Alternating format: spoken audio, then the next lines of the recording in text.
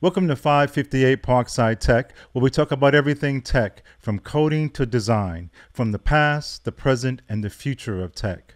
Our goal is to educate the culture. I'm your tech plug, Mike. Let's get it right after the jump. 558 Parkside Tech in effect, 558 Parkside Tech in effect, tap in the future. Let me introduce you. 558 Parkside Tech, about to school you. 558 Parkside Tech in effect, 558 Parkside Tech in effect, 558 Parkside Tech in effect. Park, son. Today we're talking about Unified Modeling Language, also known as UML, and this is part 2 of our object-oriented programming series. You see, back in the day, or should I say back in the day, because I'm talking about 1980 and the 90s, many people prior to writing out code would actually depict their code in a diagram, and they would share with others about what they would do, or sometimes they would just do it for themselves so they can see the flow and make sure they wasn't leaving out any of the business rules that whatever user was requiring. But we used different types of diagram formats. We used hypo diagrams, flow diagrams, you name it, and every time you got with somebody, they could barely read the diagram that you came up with.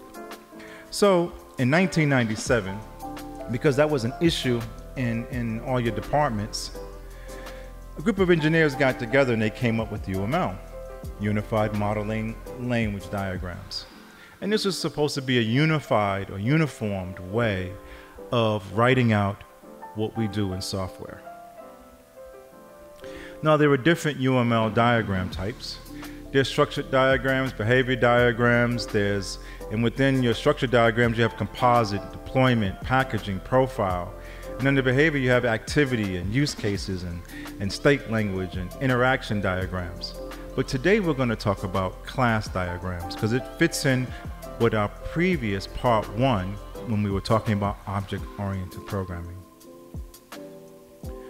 Here is an example of how to create an object while using a class diagram under UML. And you can see there are some symbols that apply. We call them visibility or encapsulation. Plus is for public, minus is private, pound sign is protected, and the tilde is a package. And you can see here that we have our fields or attributes, and on the right we have our characters or integers that apply to them. We also have our methods symbolized here within this diagram. Now, one of the things we talked about in part 1, we talked about inheritance. And I said that's something that everybody should be familiar with. It's like a child inheriting from a parent. They get exactly what that parent had. No changes, exactly what they had. And in this case, we're depicting a friend object. And that friend object is going to be inherited by real friends and Facebook friends. And in this case, we call those child objects, the parent object being friends. And you can see how it's laid out here that in your real friends, you have a public birth date. Why? Because that plus sign symbols that it's public. The Facebook friend object, child object, has a plus email message. And they're going to be inheriting everything from the friends. This is how it's depicted in a UML diagram. Now here, what I'm showing you is how that would look if you were writing C# code.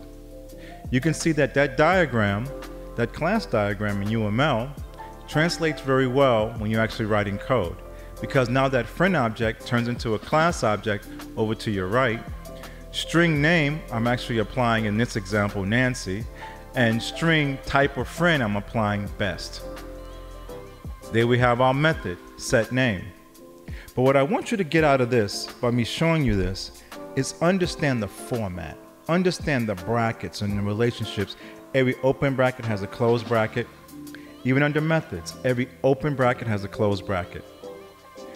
Every single statement, all your variables or attributes have a semicolon. It's important to remember semicolons. I'm going to keep dropping little tidbits, little dimes of information on you about coding so that when we get there, it's not like voila, magic, we're coding. I want you to slowly grasp that as we go through this object-oriented programming series. So now what have you gathered so far? I showed you a UML diagram and explained to you how class diagram can be built out of that. The benefits is that when you're able to share your thoughts with everybody else without actually writing the code. And they may see that you're actually leaving out something, and you may have to add another diagram or add another box showing another method because something's left out, because the use case that you're trying to satisfy hasn't been satisfied by your diagram. You also know now that there are many different types of UML diagrams. Now, if anyone can't remember some of the pillars that we talked about, please go back to the previous lesson of Object-Oriented Programming, Part 1, in this link. Thank you for joining us today, and if you enjoyed the content, please feel free and subscribe, or join us at 558parksideTech.com. And remember, program or be programmed, and be greater than your greatest excuse, and learn tech. For life and tech waits for no one. Peace. 558 Parkside Tech in effect. Step in the future. Let me introduce you. 558 Parkside Tech, about to school you.